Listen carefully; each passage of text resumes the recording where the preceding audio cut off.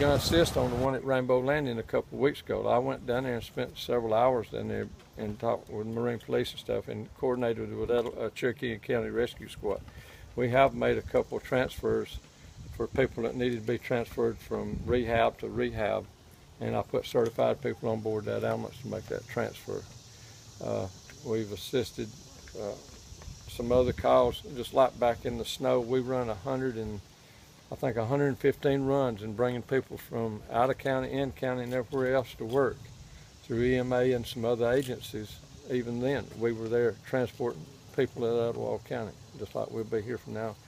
And our 911 calls have dropped because a lot of them's been intercepted before they get to us, or we could have probably fulfilled more.